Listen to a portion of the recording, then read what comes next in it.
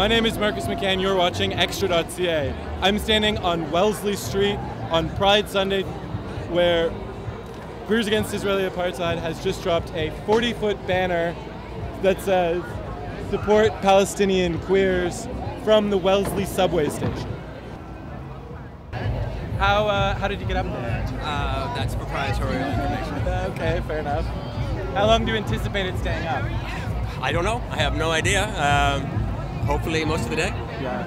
Do you have a message for Giorgio Mammoliti related to this?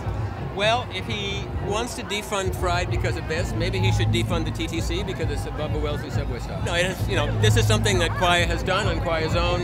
You can't hang this on Pride. Nothing to do with Pride. Right. Just for the record, did you ask Pride Toronto's approval to do this? No. Did they sanction it in any way? No, no Did way. they endorse this project? No, they did not. No. So if Mammoliti wants to defund Pride on the basis of this, it has to do with his own political opinions, nothing to do with the city. They promised this year that they would not march in the Pride Parade. They promised that they would not be present in any Pride events. First of all, that's city property. That's TTC property. They have no consent whatsoever to display that banner there. Yesterday at the Dyke March, we heard people of Queer Ontario chanting, "Down with prisons, up with Palestine."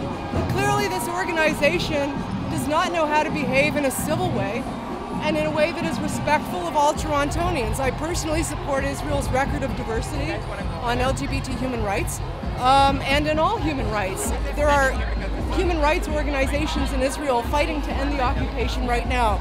I would ask, in fact, I'm going to contact our city officials and ask that that banner be removed immediately. This is not about hijacking Pride anymore with our tax dollars. Thank you. Here with Pride Toronto staffer Ryan Lester and board member Roy Mitchell.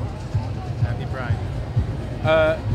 Did Pride Toronto know in advance that this banner was going to be dropped from Wellesley Station?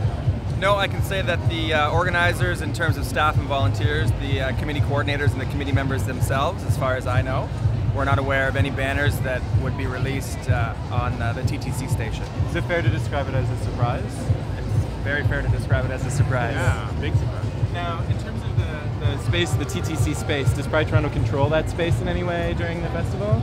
No, we don't. We don't activate any sort of festival infrastructure on or around the TTC space. We have some booths in front on Wellesley Street that are part of our street fair, but those are made by application through a number of community groups, and those are approved by Pride. Great. Okay, Roy, does this break any promise that was made by QuaIA to Pride Toronto? No, because they didn't register. They're not. As far as we know, they're not participating.